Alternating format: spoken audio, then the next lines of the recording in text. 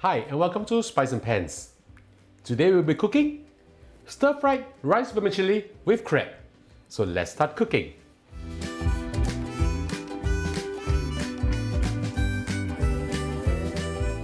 We're now going to fry the condiments. Heat up a pan or wok. Make sure you don't use a non-stick one because we'll be frying crabs and we don't want to scratch it. Add in a good amount of oil.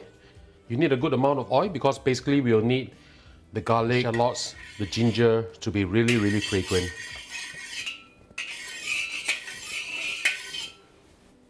Add in 5 cloves of garlic, sliced thickly like this. 5 pieces of shallots, also sliced thickly. A few pieces of ginger. Young ginger will do fine. Just put the ginger in. Just put it in first. And then we follow by the shallots.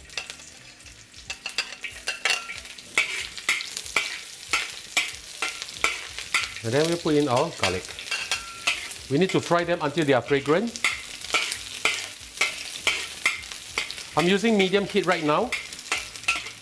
You just need to brown them a little bit. Now you can see the garlic, the ginger, the shallots, they are all browning already.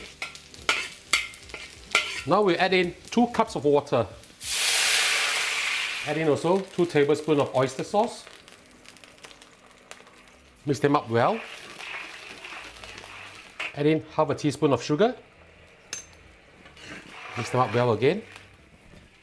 Put the lid on and we'll wait for the water to come to a boil. Once the water is boiling, we'll put in our crab. I have with me over here 1 whole crab.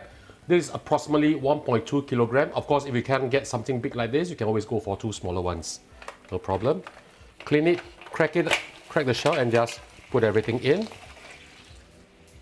I'm using Sri Lankan crab, but you can use any type of crab, no problem. Put the lid on. And for a crab this size, we'll steam this for 10 minutes. I'll see you back in a while. 10 minutes is up. Let's have a look. Wow, smells really good. If you are using smaller crab, you can just steam them for approximately 8 minutes or so. We will now remove the crab. Let's just give this broth a taste first. Wow, it's very flavorful. Now we'll add in our bihun, or rice vermicelli. This is 150 grams of vermicelli, which I've actually rehydrated.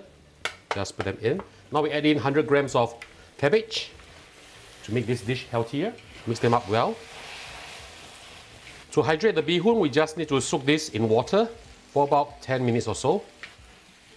Now we'll add in 2 tablespoons of dark soy sauce. If you want it darker, you can actually add more. But of course, let's see how this looks like first. This is good. Wow, this is very flavorful. Of course, for fried bihun, you need to have white pepper. A few dashes of white pepper.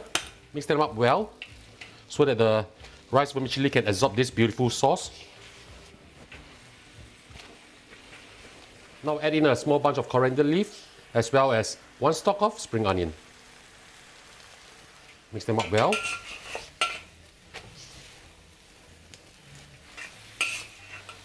This dish is almost done. Finally, we add in 2 tablespoons of Chinese cooking wine or Hua Tiao Jiu.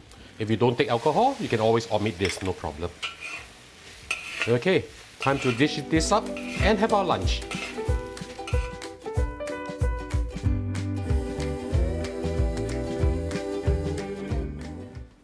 And now the dish is done, let's have a taste.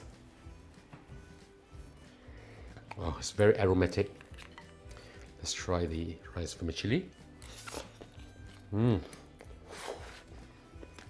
Approve.